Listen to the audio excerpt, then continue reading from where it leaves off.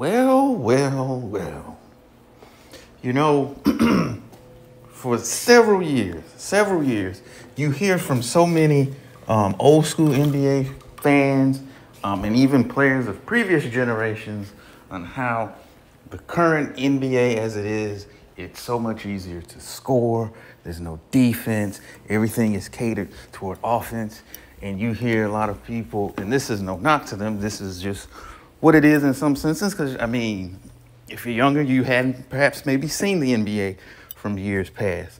You know, they say, oh, man, you old heads are just hating, you know, and everything was not better back then. And look how athletic they are. Y'all just need to stop being some haters, man.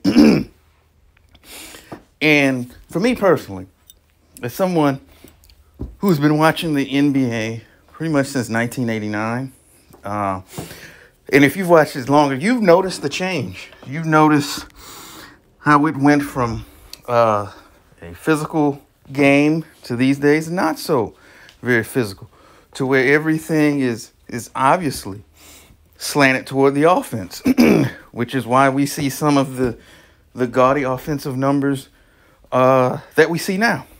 And for years we've said this in this mess store. You know, they're trying to appeal to the casuals. You should ask NASCAR how that goes when you try to appeal to the casuals. But that's a discussion for another video. But at any rate, and the comments that you see are not the first, because Luka said the same thing a few weeks ago. And I don't want to run out and do a video and be like, oh, well, if Luka said it, it must be true. Damian Lillard comes out and says the same thing. And this, you know, somebody who's been in the league for a while. But I will say this, in less than 2 years, Luka has noticed this already. The stark difference. And and just as a quick wrap up, that he basically said that it's easier to score in the NBA than it is in international ball, FIBA basketball, EuroLeague. And to be honest, he's correct. As someone I've been watching a lot more overseas basketball over the past couple of years, and it is much more physical than the NBA. And that was not always the case, but it certainly is now. There's a lot more defensive resistance that you have to put up with over there as you're over here. But to hear someone as highly regarded and well-respected as Damian Lillard to come out and say the exact same things, as you can see the quote that's up on the screen now.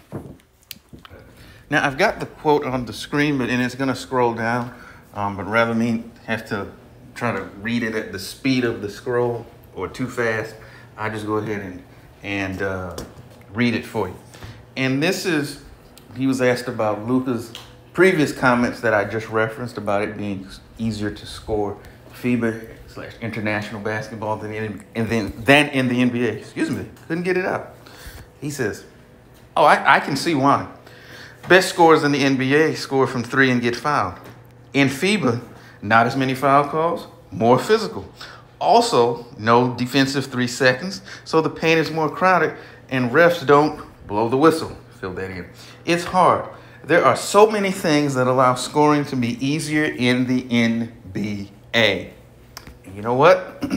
He's absolutely right. And I'm so glad to finally hear somebody, a contemporary, say the same things that we have been saying for years. So now, will he be a hater? Is he just being a crotchety old man who's just standing on the porch shaking his fist at the clouds? Or is he saying things that any person with a modicum of functional brain activity who's observed the NBA for longer than a few years would be able to obviously see? Now, does this mean they're going to do anything and give the defense some ability? No, because as we know, while defense may win championships, unfortunately, offense brings in ratings. And like I said earlier, the NBA is so hell-bent on bringing the mystical, magical, casual audience into its fold they're going to not reverse course, and even more so now, considering the fact that ratings have been in the toilet for the past year and a half, and the fact that they just started having fans back in the buildings toward the latter parts of the season. The NBA has got to try to recoup that money, because those TV deals are going to come up for renewal very soon, which of course will affect the salary cap. So of course the players wouldn't want that, because shoot, you know, why would you want to make your profession any harder than it has to be? If scoring, if 20 points a game can get you $15 million, oh boy, let me go back. 20 points a game can get you $20 million these days. I mean, why would you? Sorry about that. Had to run outside there real quick. But anyway, like I was saying, I believe I was talking about the ease of scoring and why the NBA will not reverse course on those. But just like I was talking about, it boils down to one thing: money. Money for the league in terms of increased television and advertising revenue, because, you know, people like offense.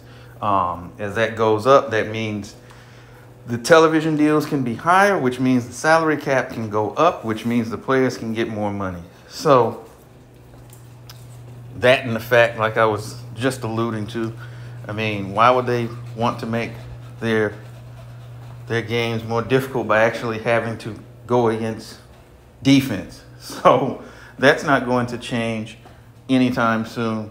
And I think to think otherwise at this juncture is just wistful thinking, because, you know, it's sad to say, but this is the current NBA that we have right now. But it was refreshing, eye-opening, and just a confirmation of what we've been saying for years as it relates to the NBA, to hear people who aren't retired but are actually in the trenches, on the court, sneakers still squeaking right now, to just confirm what we've been saying all along. But I would like to know, what do you think on Dame's recent thoughts on scoring in the NBA? Do you think that this kind of sheds the NBA in a negative light as it relates to how the game is played overseas? Do you think this could potentially spur them to make some slight changes to bring back some of the physical resistance and the physicality, the defensive aspects, if you will, that cause many of us to look back on previous eras fondly? But let me know what you think in the comment section. Also, definitely be sure to head over to our website, sneakershoptalk.com, where we cover sneakers and sports, a variety of other things. Please check out there. Also, head over to our merchandise store and pick up some of our fine wares, linked to all of which will be in the description below. We'll be back with more videos real soon. Take care. Peace.